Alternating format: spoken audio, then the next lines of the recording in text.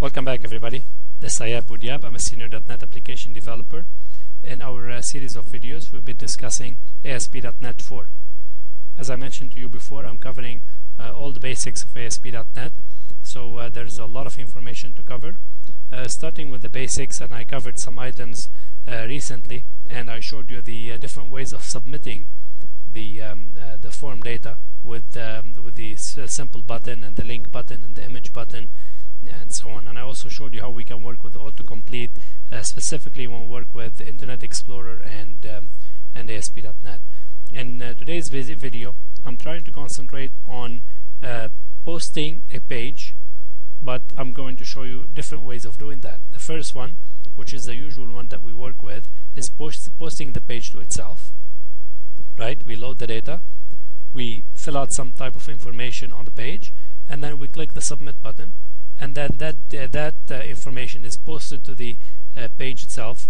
There is some page lifecycle that happens. It goes through some steps, renders some HTML, and give me the data, the HTML back to the browser. Now, what else we can do with that is posting to another page.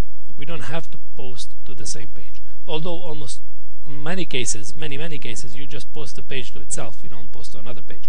But ASP.NET support posting to another page. And by the way, this posting to another page feature is not specific to .NET 4.0. It was in previous version of .NET.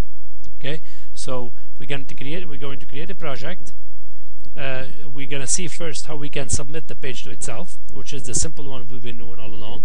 And then we're going to take that code, edit it, and then make the page submit to another page. Okay, let's go ahead and get started. File, new, website, and I'm going to use the simple website that we've always been using in our application, ASP.NET website, targeting .NET 4. And in this case, in here, as you notice at the end, I'm going to name it test postback. Click OK. That will give me the simple structure, and then from there I'm going to create one page. The first page I'm going to call it sender, because later on I'm going to create another page, and let's call it receiver, so we can post to that page. But again, I'm going to start with the first page posting back to itself. Okay, let's resize our window here a little bit. Right click, add new item.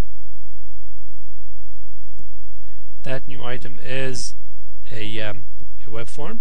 Let's again name it sender .aspx. Click add. Gives me the simple form sender.aspx. Inside the div, I'm going to create just a couple of text boxes and then a submit button. So let's do that. Take some real estate here, and then I'm going to drop a label. After the label, I'm going to place a text box.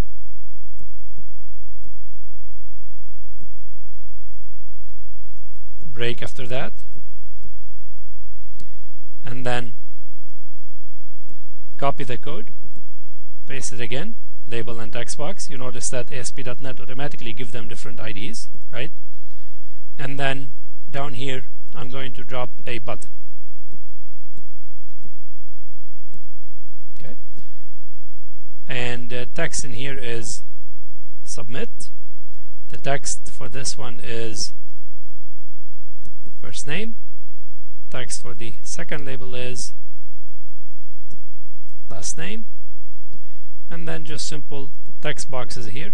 Let's call them txt first, and this one as txt last. Okay, review it in the designer. Sometimes the designer takes a bit to load. So I have first name, last name, and a submit button. Okay, let's go ahead, go back to the source, save all,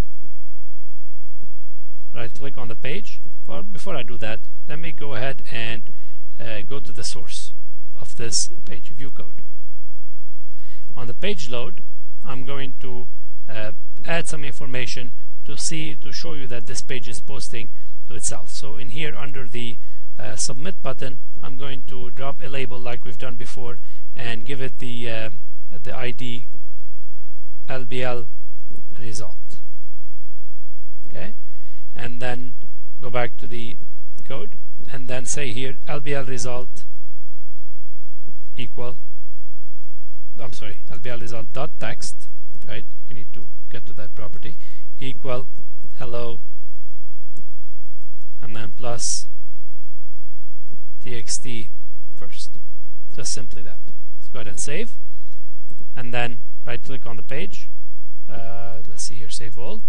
Right click on the page and then view and browse.